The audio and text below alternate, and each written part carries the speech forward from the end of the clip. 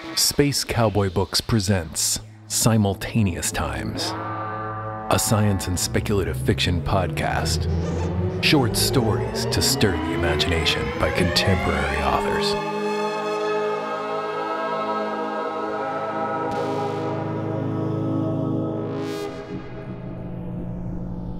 The Jellyfish from Knoll Arbor by Eric Farrell, with music by Red Blue Black Silver, read by Jean-Paul Garnier.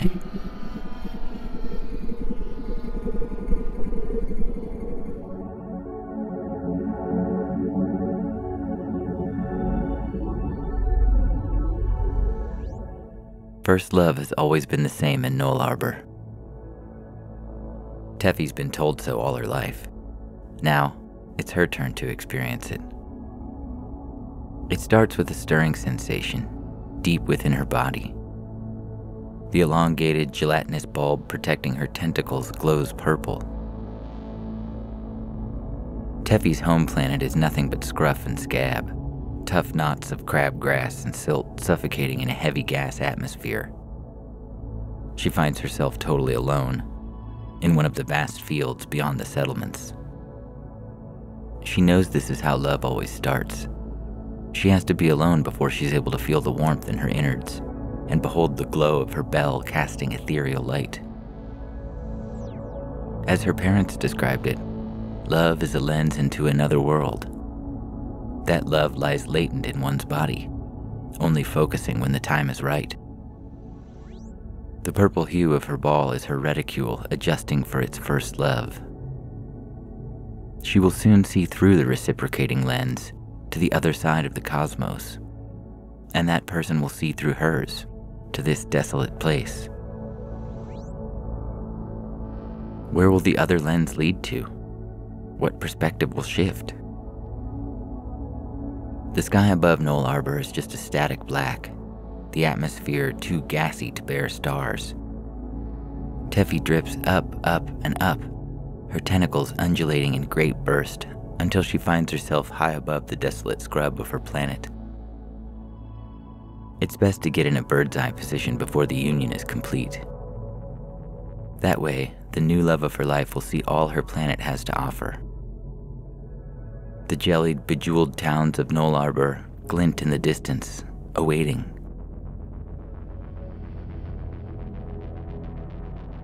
The union is complete. Teffy gains clairvoyance and sees through her new lens of love. Her perspective absorbs that of another, achieving a duality the likes of which she's never experienced. She sees so much more. Perched upon a suburban rooftop in the streets of quiet banality, Teffy witnesses a slumbering humanity.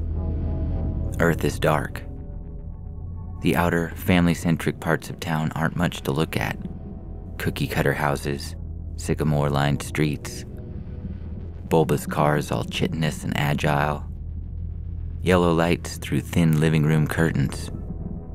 Each household its own fascinating social dynamic Teffy will never directly be a part of. Her counterpart has scrambled up a ladder to the roof of a small house. Hardly a teenager, he clicks a little flashlight on and off again, always watching his footing. A rugged pair of Converse All-Stars are lashed to his feet, the laces particularly loopy. With his reticule focused, he stands catatonic, his eyes distant, and his vision takes him to the faraway land Teffy calls home. She will never meet this young boy. There is an extremely low chance of her meeting any actual human in her lifetime. Her love will never see her copulate as those within their respective species tend to do, never seek warmth, relief, a soothing voice. What individual species want to do with their bodies is entirely up to them, but this new type of union transcends that. In this union, neither party is able to communicate with the other half. The reticule is the sole component, serving just one extraordinary function. The jellyfish from Knoll Arbor have a gift, and that is their special brand of love. Seeing life from a different perspective is as profound an experience as Teffy will ever know. This clairvoyance she's granted will color every future thought she has, making the world she's known on Knoll Arbor seem nearly inconsequential in the grand scope of the cosmos. She remembers when her parents first gave her the conversation about the birds and the bees. "Young one," they said, in the undulating den of the family home. She could see through the translucent walls of the house, out at her neighbors bobbing uncertainly in the confines of their own little worlds. Channel your empathy, and your love will let you walk between worlds. Through Teffy's lens, the boy stares out at Knoll Arbor's sparkling towns in the distance. Knoll Arbor was named by an Australian astronomer witty enough to distinguish a gaseous planet of crabgrass by his birthright. Jellied, labyrinthine, the world is utterly strange compared to what the boy knows back on Earth. Plus, his idea of love has been skewed from tripping over the wavering curricula of a backwards world. He doesn't know Teffy's name, nor will she ever know his. Teffy isn't aware her world goes by to people on Earth. From this point on, for the rest of the boy's life, he will always be able to see into her world. The boy will witness Knoll Arbor's troubles, the distant planet's ebbing convictions. He will ride the wave's cultural progression and experience each zeitgeist at the past, all from his own humble abode back on Earth. Teffy too will learn to empathize with all Earth is and will ever be. But for now, she is beholden by the eerie quiet of the boy's world. Distant wind chimes from an old craftsman house jingle forebodingly. The boy is barely tall enough to allow her a sight out past the neighborhood to the glittering city beyond. A refinery churns and belches white pasty clouds into the air. Her bulb glows purple as her tentacles wiggle with the mix of excitement and trepidation. The trials and tribulations, the fear of the unknown, the oddity of alien compassion, all tenets of first love her parents had told her about. Teffy, she remembers them saying, first love is always the same. You welcome new energy into your life. You reconcile differences. Through that lens, you grow. She eagerly waits for the future. The pale brightness of suburban city lights creates pools in the streets below. The boy clambers back down the ladder, skipping from pool to pool. She soaks in every image this new lens shows her. But remember, they said, that you will continue to love and grow well past this first love. And you will see that love is infinite. A few months later, in the middle of the night, Teffy awakes to find that familiar rousing deep within her. She glances at her tentacles, sparkling skeins of fuchsia. She will never forget about the boy's world. Now, he is a fully fledged teenager. She will always be there with him, weighing the perspective of that bizarre blue rock called Earth. He too will always see Knoll Arbor. Her whole body quivers in anticipation for the next exotic world she's to peer into. The best part is, the boy will see through this new lens too. Love is not a mere duality. It is multiplicity. It is, indeed, infinite. As the reticule focuses, she smiles and walks between worlds.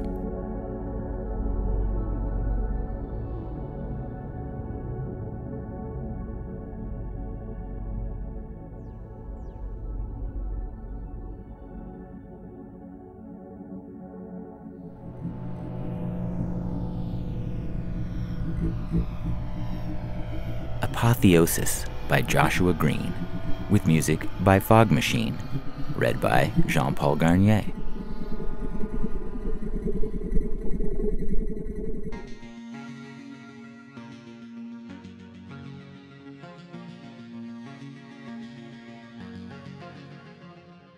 In 5 hours, Dr. Harris has lived 3 lives. The child in front of him will be his 4th. "What's your name?" he asks, dropping down on one knee. He enjoys children as clients. Their lives are shorter. For the most part, their issues are not a fault of their decisions. "Austin," the boy says, smiling as his mother strokes his hair. "Well, Austin," says Dr. Harris, looking the boy in the eyes. "Did your mother tell you how this is going to work? You're going to live my life?" "That's right." He points to the black leather couch in the middle of the room. Most therapists would sit you down right there and pretend to care about everything you've been through.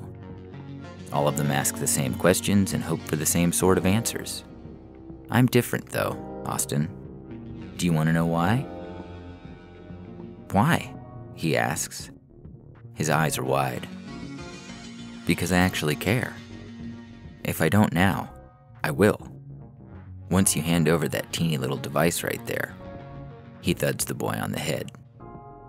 "It will only be 11 minutes before I've lived your whole life. Then we can talk about our experiences. We can talk about everything we have been through. How does that sound?" Dr. Harris waits for the child to respond.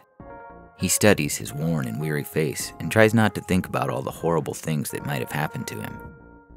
He tries not to be nervous in front of clients. It's unprofessional. Though, deep down, he knows anxiety has already taken root.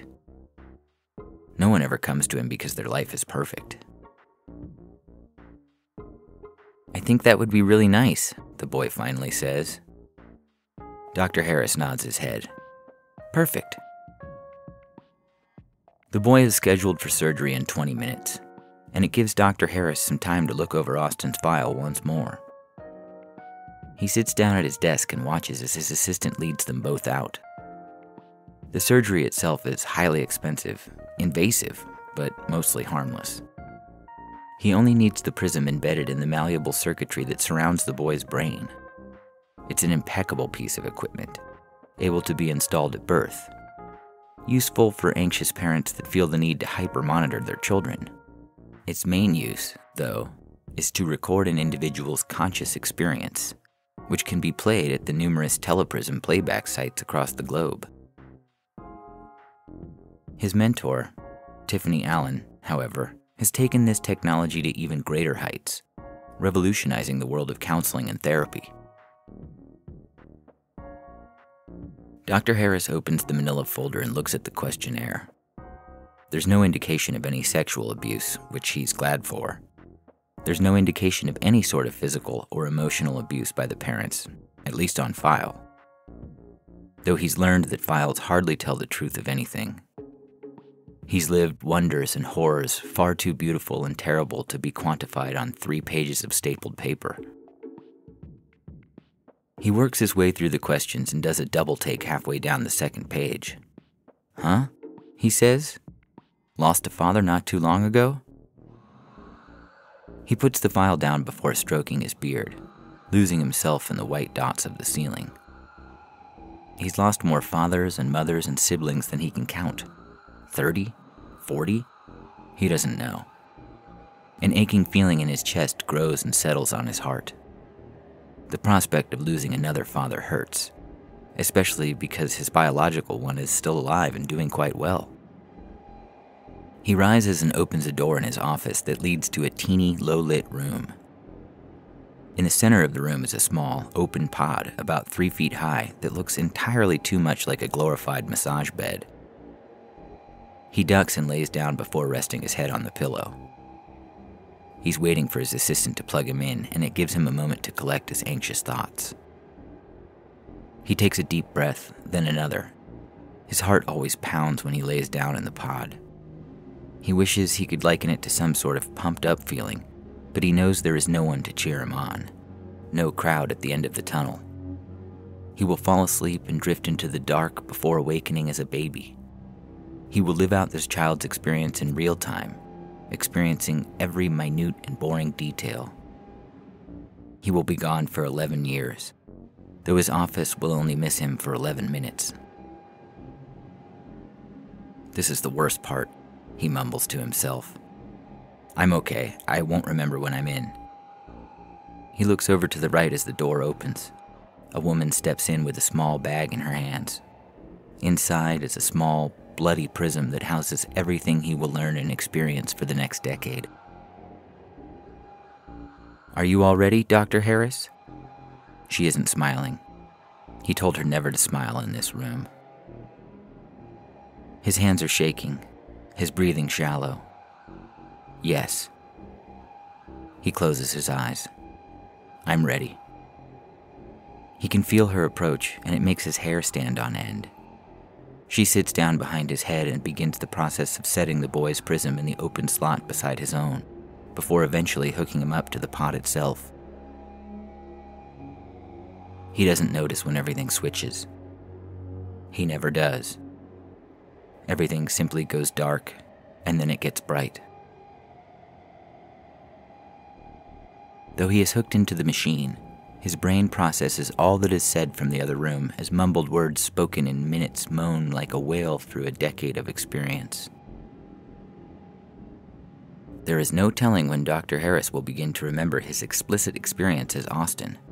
We are 2 minutes in, which means Dr. Harris has lived a total of 2 years of your son's life. Wouldn't there be a way to fast forward this? Get to the stuff Austin actually remembers? Common therapy can barely scratch the surface of implicit memory. What we offer is both.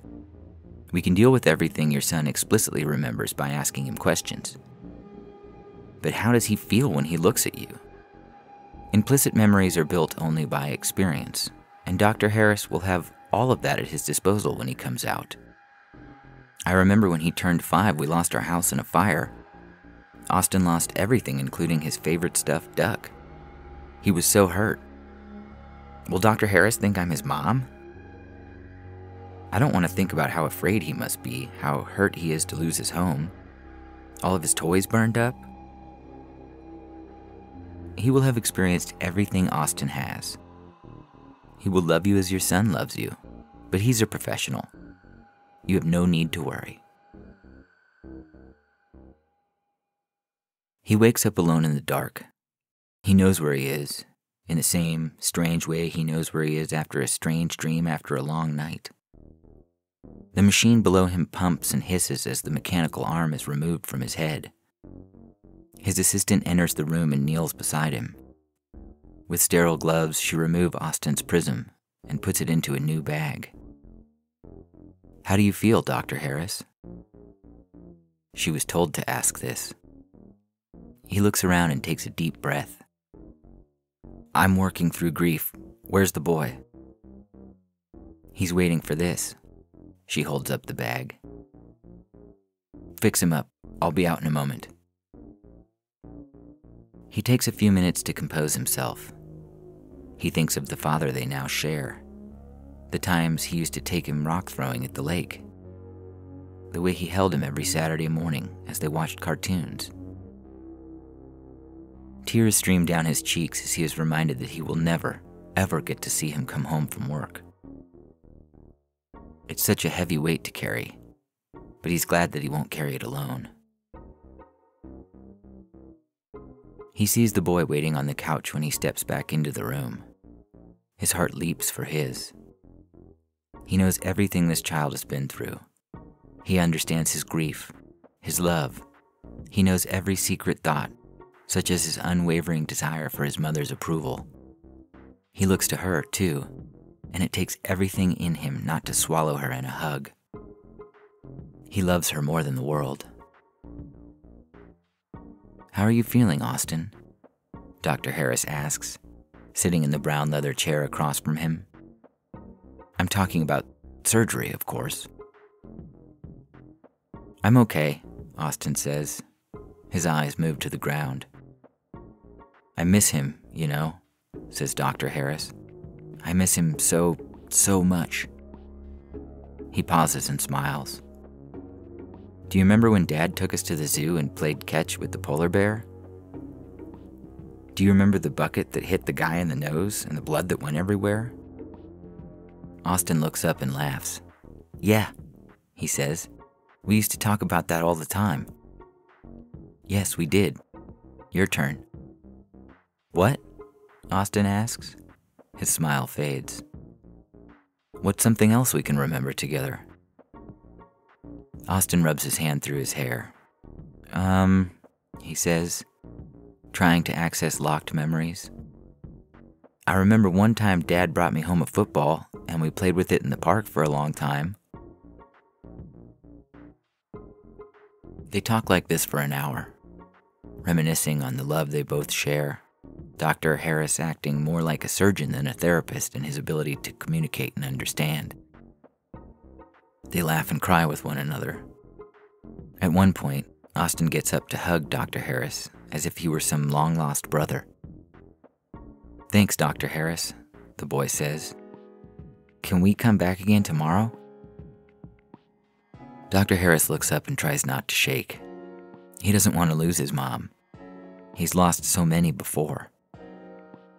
She smiles, though, and simply says, I think we could work something out for next week, honey.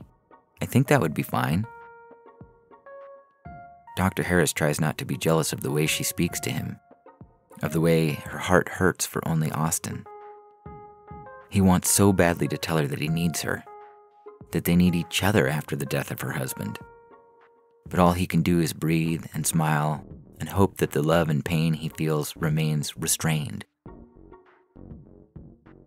After they leave and shut the door, Dr. Harris moves to the couch and lays down. He's sweating now, and his mind is reeling. Only a moment passes before the tears flow heavily onto the couch. I can't do this, he says. I miss her so much. I want my mom. The boy shouldn't be able to have her like that all to himself. His assistant is next to him in a moment, water in hand. She reaches out and strokes his hair. Shh, she says. Everything is okay.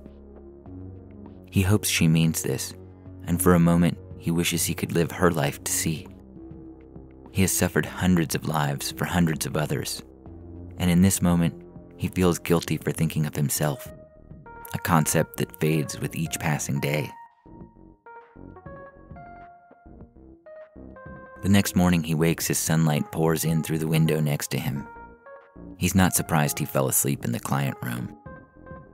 Memories of Austin's life come flooding into his mind, but a knock at the door startles him out of his false reverie, his nostalgia for a mother and father he misses so dearly. Come in, he says, letting the sun hit his eyes. He looks and sees his assistant's head poke through the door. How are you today, Dr. Harris? Just fine, he says. It's a lie. What's my schedule look like today? It's Friday, she says. You don't take clients on Fridays, remember? He hates when she talks to him like that. He lived a total of 97 years yesterday, forgetting that it's Fridays should almost be expected. So I have my meeting with Dr. Allen? That's right. She pauses. Do you want me to reschedule? No. He takes a deep breath. He doesn't feel like meeting with her today. All week she has been hiding in her office, unwilling to meet with new clients, incessant in her desire to meet with therapists instead. I need to talk to her today. I feel like I'm losing myself. He sits up on the couch and stretches his back. When is my appointment? 20 minutes. Do you need coffee? I'll get it myself. He watches her leave before rising. He makes his way to the coffee machine and looks out the window. He's on the 3rd floor, watching the busyness of the morning. Almost everyone below him works 40 hours a week. Some work slightly more. He's not jealous of their pay, as his is quite good. He's able to send more than enough to his parents and children. What he is jealous of, however, is their apathy. Everyone beneath him can only care so much about the others in their lives. For them, there is an end to empathy, a border, an edge. There's a realization that their capacity to care can only extend to the boundary of their own conscious experience. Though for him, there is no limit, only boundless experience, thoughts, love, and loss. Anthony? Dr. Harris turns, smiles, feigns a happy face. He needs her, but he isn't sure his mentor really cares. After living so many lives for so long, it's difficult for him to think others care as much as he does. Dr. Allen, he says. He pours himself a cup before moving to the door. I've told you 1,000 times to call me Tiffany. She waits for him to come, then opens the door wide for him to follow. Our session is going to be a bit different today. Is that all right? He stops at the door and examines her face. Today, she seems so tired and so old, as if she has lived eons in a week. He wonders if she has always been like this. He can't quite remember. There are so many memories and thoughts vying for his attention.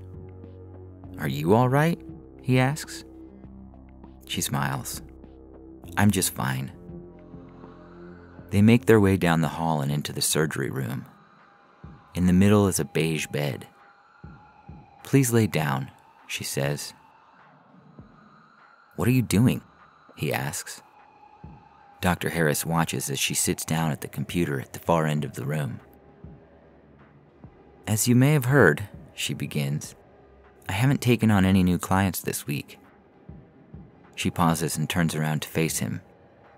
Well, I suppose I have if I include the members of our team. That isn't allowed, Dr. Harris says. For our own sanity, that's not allowed. You said that you want us to never doubt our reality. You said that we need to stay grounded in ourselves. His heart quickens as the implications of her suggestion settle on his mind. Dr. Allen sighs and rises from the chair, leaving the computer program open on the screen. You need help, Anthony. You're losing yourself.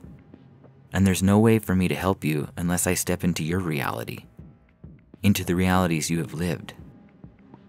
There's nothing I can do for you until you allow me to experience all that you have.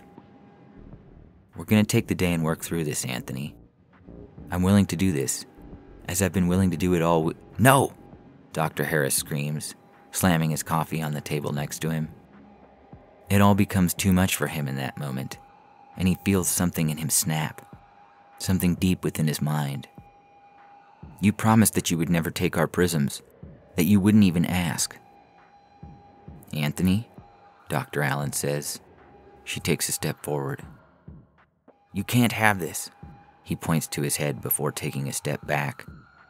Tears stream down his face, and it takes him a moment to find the door handle as he backpedals towards the door, leaving Dr. Allen alone in a room of memories. I'm done, he says. I have to be done.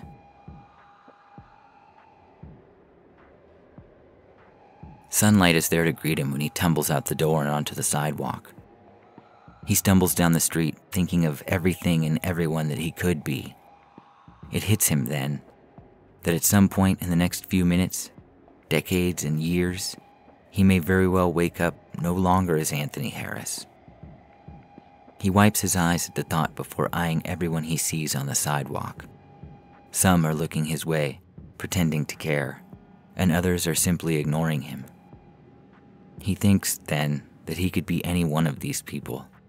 And when he turns around to look at the window of his old office, it occurs to him that he isn't Anthony Harris at all, but so many people at once. Apathy is all he feels, and it is unwavering. A car flies by him. He looks to the busy traffic and thinks, for a moment, that he could take one singular step in front of any one of those cars and know for certain. He could know for certain if he was truly himself, Tiffany, or the infinite other possibilities. I could get it removed, he says to himself, wiping his face. He contemplates this as a cloud covers the sun overhead, and as one dog barks at another in passing behind him. He has lived this life for so long, but lived the lives of others far longer.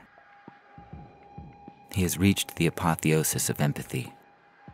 Determined, and with a smile that feels more withered than true, he takes a step.